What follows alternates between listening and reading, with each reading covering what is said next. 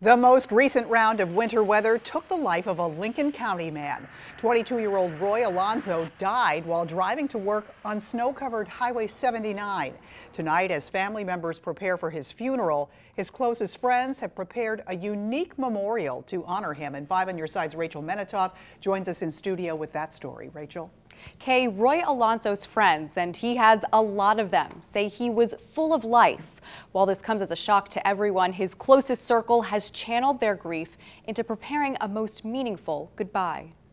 Always kind of life of the party, really. Just a people person. Just how he always had a smile on his face. His friends shared fond memories. They grew up together, went through the Winfield schools together. I knew him right when he moved here a long time ago.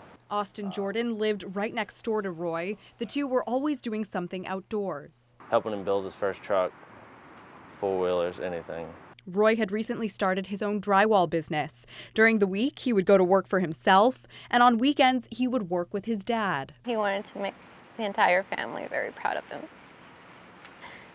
And he achieved that. Last weekend, Roy was killed in a crash on this stretch of Highway 79. A lot of shock. Not really in reality yet that it sank in that he's gone. A wooden cross stands at the site of the accident. It's the first memorial that his friends created. The second is this platform, which will hold Roy's casket. That's one thing we always talked about, is if any of us were ever to go, we'd want it to be in the bed of a truck and not in a hearse.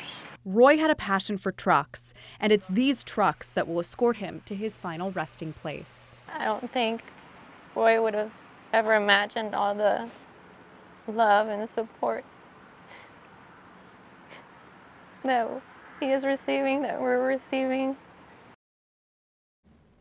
Roy's funeral is tomorrow. His sister told me she knew her brother had a lot of friends, but has been overwhelmed by the amount of people reaching out to her and sharing how special her brother was to them. Kay and Mike.